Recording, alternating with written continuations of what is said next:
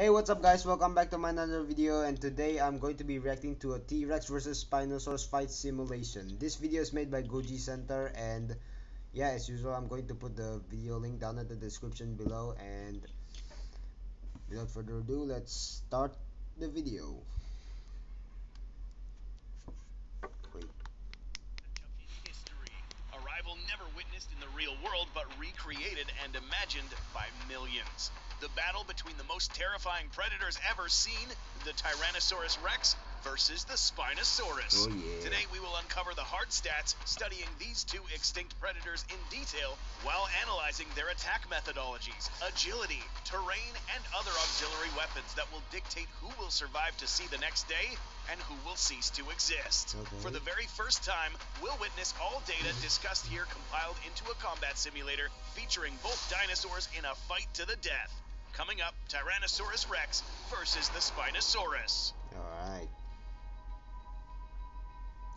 Corporal builds. This battle has been a topic of debate for decades, but only seen on screen with renditions that are now considered outdated. Today, the simulator will be using relatively updated renditions of these two dinosaurs, beginning with Tyrannosaurus Rex. Throughout the years, it has been believed that this theropod was one of the largest of its kind, dwarfing all of its predecessors. In this simulation, we will be taking into account the sizes of two of the larger specimens recovered, maxing out this T-Rex to up to 13 meters in length. In terms of height, this creature would have measured 4 meters at the hip. You will notice how this newer rendition of the T-Rex is actually much bulkier than the pop culture depictions seen in films and previous documentaries. As seen here, this creature's bone structure also reflects its heavy build, allowing this creature to weigh as much as 8.9 thousand kilograms, or approximately up to 9.7 US tons. Given its proportions, this creature now ranks as one of the heaviest and largest theropod predators in history. Its opponent, the Spinosaurus, has been the topic of much discussion throughout the last 20 years due to its ever-changing dimensions, body shape, and capabilities. We now know, thanks to the most recent studies, that this theropod was actually a bit more robust than what we imagined back a couple of years ago. We will be taking these Spinosaurus' remains when generating a contestant for this simulation, giving us a dinosaur that can reach lengths of up to 15 meters and a height of 2.3 meters, 5 at the tallest spine. Weight-wise, the results are a bit surprising. While it is true that the Spinosaurus has a seemingly lighter build than the T-Rex, recent estimates have placed the Spinosaurus' weight from 7 to 8.3 US tons to around 10 tons. That's heavy. This was due to many factors seen through more recent digital models that suggest that this creature was more stockier than anticipated. Okay, what's the In point? addition to that, a new study released in 2022 stated that this animal's bones were much more dense, which would also contribute to its heavy build. By putting these factors into account, we see that the difference between corporal dimensions has now diminished considerably compared to previous assumptions. The next thing to analyze is how these builds aided in their forms of movement, agility, and speed. Locomotion. Okay. While it is obvious that the Tyrannosaurus was clearly adapted for terrestrial locomotion, its actual speed on land has been fiercely disputed. Recent computer modeling and other analyses have concluded that an adult T-Rex was not capable of running as we know it. It wasn't able to perform a running gait, which is the act of having both feet off the ground while running. But it could do what is known as a fast walk. Recently, it's now estimated that a T-Rex at full speed could reach anywhere around 5 meters per second, or 11 to 18 miles per hour. Although this may not seem very fast, recent studies have found evidence that this T-Rex was more agile than we think. Not too long ago, a group of researchers argued that this dinosaur's ilia, the bone in the upper part of the hip, was adequate for allowing the Rex to pivot from one direction to another like a figure skater from hell. The team took into account centers of mass to rotational inertia, making the T-Rex's agility score higher compared to other similar-sized theropods. Unfortunately for Spinosaurus, there are no published reports on the Spino's maximum speed on land, but based on its reduced leg size, we can guess that this creature was not a terribly fast mover, possibly moving to speeds slower than the T-Rex or equal at the most. The obvious go-to for a locomotive advantage would have been a nearby body of water. Yes, there has been debate on whether the Spino was a good swimmer, but again, the study mentioned earlier gave further evidence that this dinosaur could not only swim well, but also dive deep into the water. This dinosaur was said to have osteosclerosis, which is a condition of having denser, bony material. This was also accompanied by possible pachyostosis, which is the thickening of certain bones. Apart from being able to submerge itself, this animal's tadpole paddle-like tail was evidence that this animal could move through an aquatic environment and capable of exerting 8 times the force of other theropods. But what about the T-Rex? New evidence discovered by Scott Persons and team suggested that this animal could in fact travel by water from time to time thanks to claw marks on a riverbed that were 50 feet apart from each other. But not well enough like its rival, the Spinosaurus. Now that we know how these creatures move, really let's quickly go over how well these things can stay upright. Stability. Getting tipped over in a fight with dinosaurs of these dimensions could be fatal. By observing both of these creatures' centers of gravity, we find that the T-Rex's was located in a much higher position than the Spinosaurus. Proportionally, this means that the Spino does indeed have a wider stance thanks to its shorter legs and auxiliary front limbs. Because of this, if both T-Rex and Spino were hit in the same location, the Spinosaurus would be harder to knock down. Not to mention that recent observations also suggested that this Spinosaurus could rear up on its hind legs and use its tail as a third limb for stability thanks to its closer proximity to the ground compared to the T-Rex. But which of these creatures would be intelligent enough to figure out these stabilizing intricacies? Intelligence. One thing to note is that intelligence is a very difficult thing to figure out for animals, especially extinct creatures. The best methods of studying this is with brain scans and analyses of their sensorial organs that would have been there. There has not been enough research to properly determine the intelligent quotients of Spinosaurus. The closest we are to understanding its brain capability is a study done on the neuroanatomy of Irritator challengeri, a relative of the Spinosaurus.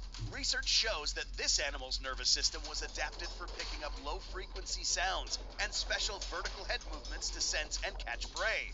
That's all we know about the close relative of the Spinosaurus, but given that the Spino is armed with similar weaponry, we can assume that this creature had to understand how to use these effectively and with purpose.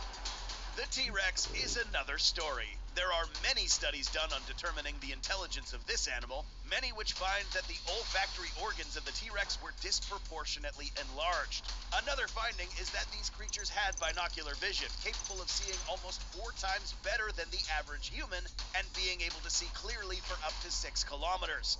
To understand its thinking processes better, the T-Rex was measured at 1.0 in the encephalization quotient, which is the same as a crocodile. But more recent scans have bumped this creature up to a 2.0 to 2.4 score, which is better than rodents, canines, and some felines, and only a tenth of a point short of a chimpanzee, suggesting that the T-Rex indeed had complex problem-solving capabilities and was a very analytical creature, capable of determining strengths and weaknesses to far greater levels than ever imagined. The only things left to discuss are their weapons. Bite effectiveness. It may come as a surprise to you, but both of these animals had bites that could inflict some serious damage to each other, depending on a few factors. Bite force as we know it can vary greatly on the number of teeth, surface areas of the bite, musculature, and width of the jaw. Every bite is different. The teeth of a Tyrannosaurus rex are widely known for their pickaxe shape and small serrated edges. This, combined with its wide jaw and strong neck muscles, give the T-Rex a bite force of about 8,000 to 10,000 pounds per square inch. Previously, we have seen larger estimates, such as 12,800 psi, but truth is that it really just depends where exactly you measure it. If all of this force is exerted on just one tooth, for example, this could reach up to 431,342 psi. A bite from a Tyrannosaurus rex would most likely be inflicted using these areas of its jaw, giving us this figure, ranking it at the top of all theropod bite forces. This bite was so strong that it could crush flesh and bone alike with ease, and go as far as possibly eating these bones as well. The Spinosaurus, on the other hand, had a narrower jaw, but this does not necessarily mean that its bite was at all weak. Yeah. Again, as mentioned earlier, the amount of teeth and shape greatly affect the amount of pressure exerted on a victim. In the Spinosaurus case, its bite force pressure would best be concentrated in these areas. These teeth were best fit for biting down and gripping, which was useful when hunting for prey underwater. But exactly how strong was this bite? There is no study that gives us an exact number, but here's what is known. A study held in 2013 indicated that this skull was resistant to torque and tension stresses with vertical movements, meaning that this skull was well adapted for inflicting strong bites. In 2005, the bite force of many theropods were studied, including Suchomimus, a distant relative. After using mathematical scaling, it is reasonable for some parts of the Spinosaurus's jaw to exert anywhere between 4,250 to 5,200 psi, ranking its bite force among theropods higher than originally thought. Of course, if we compare both bite forces, the Tyrannosaurus rex still far surpasses the strength of the Spino. But in order to cause severe damage, it is not necessary to reach these levels. To kill the opponent, these jaws must be able to clamp deep enough to cause bleeding or tear through vital organs. Yep. The Spinosaurus would now also rely on an additional set of weapons. Auxiliary weaponry. Now let's cover the last set of weapons that will be used in this battle. Both of these animals bring two arms tipped with sharp claws, but greatly vary in size. The two-fingered arms of a T-Rex have been an interesting topic of debate for many researchers, given that these are unproportional for its size. But contrary to what you may think, these things were not weak. This bicep muscle alone would be able to lift more than 400 pounds each. Some believe that these were used to hold on to mates, assist when standing, or even to grapple prey. The problem with this third method is that in order to use these in combat, the T-Rex would have to stand too close to the Spinosaurus in order to use them, making biting more difficult and putting itself at risk. And in this particular battle scenario, the Spino wouldn't sit motionless waiting for the Rex to get this close. On the contrary, it would resort to using its own arms. As noted by researchers, these three-fingered arms were not as reduced as its hind legs, suggesting that these held a critical role in this animal's everyday life, especially when hunting. If observed closely, there are two large claws on these hands, one which measured almost 1 foot in length. Other observations conclude that these arm attachments are similar to what is seen in modern-day bears, animals with almost supernatural swing forces, meaning that these could slash and pull back, causing even more damage. But is this the limit? We also must factor in the centrifugal forces of the swing, the slight rotation of its body, and the body weight behind the strike, resulting in an enormous swing impact at the end of the Spinosaurus's claws. A firm impact to the body of any opponent would reach forces of up to half a ton to a full ton on a small surface, enough to daze or fracture the head of a large theropod if hit correctly. And with a big claw to project all this force into a smaller area, this could potentially be lethal. Weaknesses. Before we finish entering the data into the battle simulator, we must debunk a few misconceptions associated with these animals. The T-Rex, as mentioned earlier, did have the ability to swim, but wouldn't have been able to deep dive like the Spinosaurus. By comparing both animals' bone density, the Spino's femur denseness indicates that this animal was in fact much more dense than the Rex was in the water. Although the terrestrial mass seems to favor the T-Rex on land, it's a completely different scenario in a watery arena. A misconception associated with the Spinosaurus is the myth that once this creature breaks its long spines, then it would die immediately. This does not necessarily make sense, since the spinal cord is housed inside something called a vertebral foramen. The spine itself is an attachment or an extension of the vertebrae called a process. Any breakage that would happen if the spino rolled over violently would happen along this area of the spine. Far enough for a spino to not get handicapped in a fight should the T-Rex decide to bite or knock down a Spinosaurus. Interestingly, there has been evidence found that suggests that these can heal over time if they are injured. According to the data that we have entered into the simulator, and given the types of creatures that will be opposing each other, there are two possible scenarios that could occur in a confrontation between the Spinosaurus and the T-Rex. Keep in mind that this confrontation would have never happened in the real world, since they lived in different time periods and different geographical locations. Because the Spinosaurus is also adapted for aquatic mobility and subaqueous foraging, it would also make sense for a confrontation to happen alongside a riverbank, or even in the water itself, with the T-Rex approaching the riverbank because it considers it as a source of water, and the Spinosaurus as a source of both water and food. We are now ready to fire this simulation. The Tyrannosaurus Rex brings a stocky build, armed with jaws that can crunch through flesh and bone, abnormally agile capabilities, and advanced problem-solving skills. The Spinosaurus enters the fight with a surprisingly stable corporal build, which is highly maneuverable in an aquatic arena, a firm bite with a strong grip, and 2 extremely dangerous forearms capable of delivering lethal blows to an opponent. We will now initialize the first simulation. I think the T-Rex will win, but I don't know. Fight to the death. Alright. Okay. Note that in a real life confrontation such as this would rarely be resolved. Okay.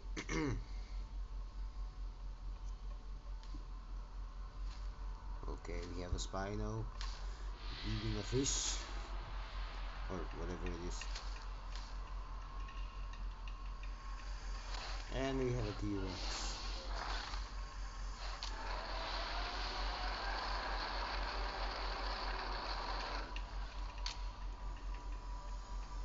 This should be interesting.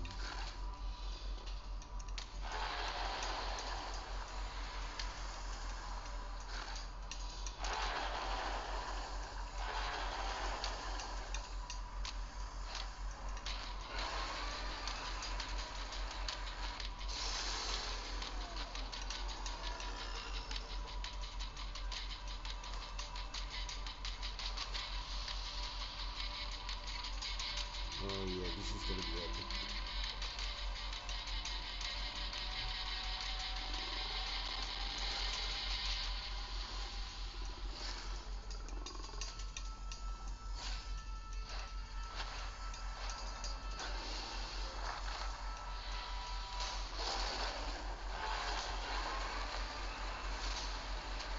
Right. Oh, one hit for the Spino.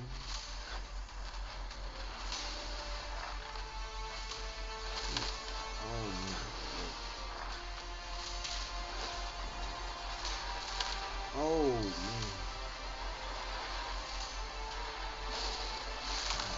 Okay, that's gotta hurt. Oh yeah. Lexi fought back. It just torn the Spinosaurus arm apart.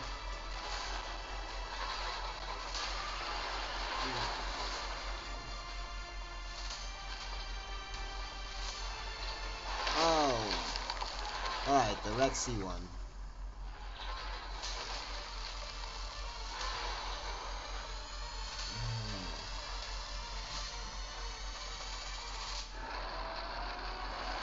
In this specific scenario, the Tyrannosaurus Rex pulls off a win. Given that this was 100% a fully terrestrial scenario, the Tyrannosaurus Rex held the edge when it came to ground locomotion. The next big factor in this simulation is that this T-Rex's problem solving played a critical role in the victory of this dinosaur. While this T-Rex is built in such a way that it could withstand heavy damage, the Spinosaurus was able to land 4 hits in the initial part of this fight thanks to its superior forearm range. Upon already receiving heavy blows, an intelligent predator like the T-Rex would understand that getting rid of this weapon would be critical if he were to get out of this one alive. Which is why this animal went for the arm, and with its immense bite force and strong neck muscles, the Rex was able to critically injure this Spinosaurus. While trying to retreat to the safety of the river, the T-Rex now knocks the Spinosaurus down on the opposite side of its body, against the side that is no longer capable of holding itself. And with a definitive bite to the neck, it ends the Spinosaurus. But what if this battle happened in the water? In this scenario, the T-Rex sees a Spinosaurus for the first time and has no idea that this creature is more dangerous in this aquatic medium. Spinosaurus, being the better swimmer, positions in a way that allows it to injure the T-Rex repeatedly. Seeing it is outmaneuvered in the water, a Tyrannosaurus Rex would most likely want to retreat to its preferred terrestrial habitat. Weakened and injured, the Tyrannosaurus Rex would most likely lose this fight. Given the density of the Spinosaurus, another likely outcome would be the Spinosaurus's more dense body aiding in sinking the T-Rex in deeper water, where the T-Rex would most likely be completely out of its element and consequently die.